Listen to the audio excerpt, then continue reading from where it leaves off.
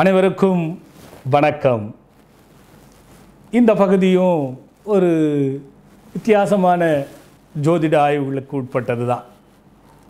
என்னன்னா, ஒரு சிலர் பாருங்கள், பெண்களும் சரி ஆண்களும் சரி, அவங்க வாயாலேயே அவங்க கெடுவாங்க. இதை ஒன்றும் நிறைய பேருக்கு இருக்கும். இன்னொரு தரப்பில் பாருங்கள், பொண்டாட்டி அகட விகடம் பேசி அந்த குடும்பம் எப்போவுமே சண்டை போட்டுட்டு நிம்மதியே இல்லாமல் இருக்கும். புருஷன் அகட விகடமாக பேசி அந்த குடும்பமும் எப்போவுமே சந்தோஷம் இல்லாமல் கெட்டு போகும்.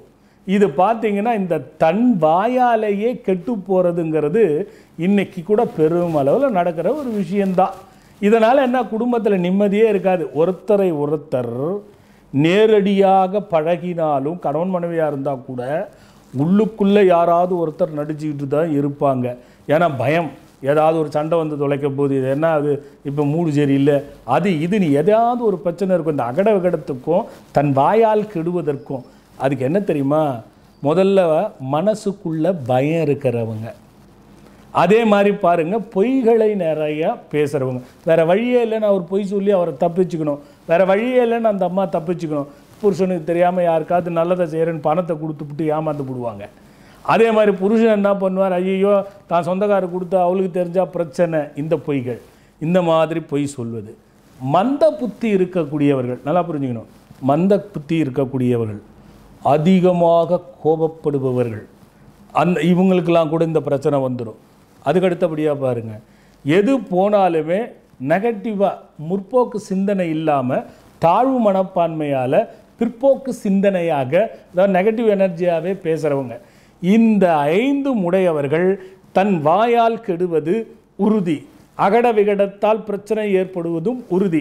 இங்கே தான் என்ன வச்சிடுறாங்க, ஒருவருடைய ஜாதகத்திலே 2ஆம் வீட்டிலே சூரியன், ராகு, கேது, சனி, செவ்வாய், இந்த 5 கிரகங்களில் எந்தெந்த 2 கிரகங்கள் அமர்ந்திருந்தாலும், சூரியன் சனி அமர்ந்திருந்தாலும் சரி, செவ்வாய் சனி அமர்ந்திருந்தாலும் சரி, இப்போ ராகு சனி அமர்ந்திருந்தாலும் சரி, ராகு சூரியன் அமர்ந்திருந்தாலும் சரி, எந்த கிரகங்கள் 2ஆம் வீட்டில் அமர்ந்திருந்தால் அவர்களுக்கு இந்தந்த மனநிலைகள் வந்துவிடும்.